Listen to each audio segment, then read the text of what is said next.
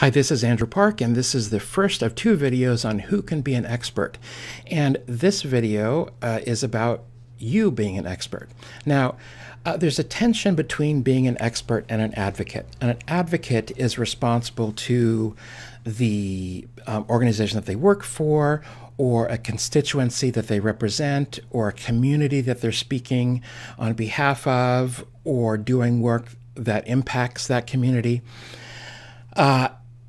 The advocate is talking about judgment calls, normative preferences on how the world should work. An expert is talking more about how the world does work and maybe what would happen if the government made this decision as opposed to that decision. Experts don't often, unless they're experts in normative issues, but they don't often want to go ahead and make those normative claims. They want to stick to their expertise. The other very important thing is that experts have an accountability that goes in a different direction than advocates. And this is what makes them independent, because experts are accountable to their own community of experts.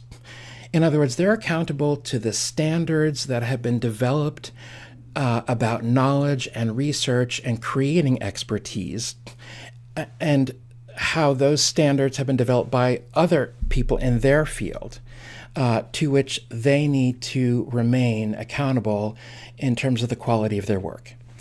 So advocates accountable to communities, organizations, positions, experts accountable to fields of knowledge and fields of expertise.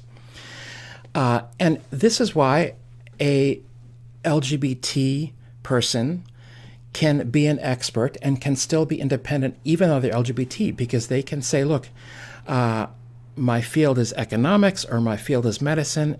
My accountability is to that field and to the rules of knowledge and research in that field.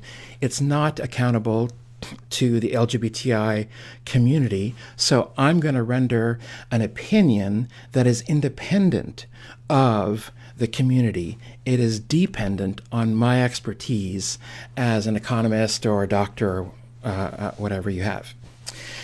Now, so can an LGBTI person be an expert? Well, in many parts of the world, you're not going to find many experts in LGBTI issues. So LGBTI people are the only experts that are available. So I feel that they can be experts. And even where you do find experts in LGBTI issues, people themselves are experts in their own lives. And there are several different kinds of groups of knowledge that LGBTI people can claim expertise on. They know their own community, what is feared, what is preferred. They know about identity terms and what it is to live with an expressed identity amongst many kinds of different identities that people live with. They can give a reality check. Do police really do this to the LGBTI community? Do banks really ask that question? Are families really reacting this way to LGBTI children? But most importantly, I think, LGBTI people are experts in their own inherent worth and dignity. So many of those stigmatizing beliefs that say LGBTI people are less moral, less productive, they're lazy, they're stupid, they're sick. LGBTI people can say, no, look, I am moral, I'm a good father, I'm a good mother, I'm a good worker, I'm a good teacher. All those kinds of rebuttals to stigmatized positions, LGBTI people can make and should be making those claims.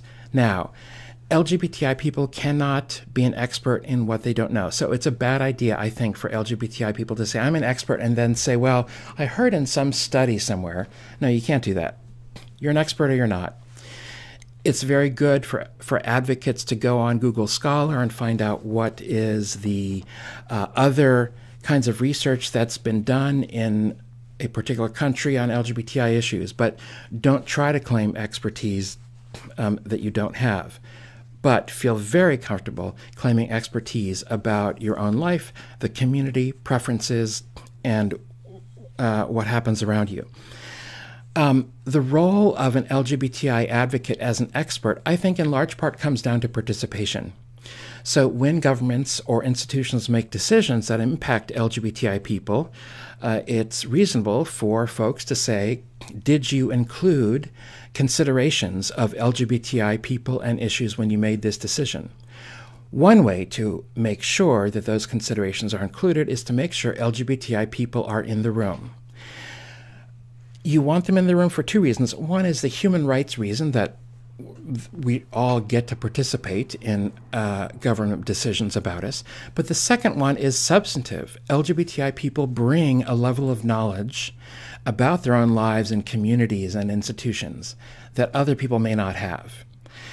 So participation is the way to deploy, in a sense, or to make real the expertise that all LGBTI people have.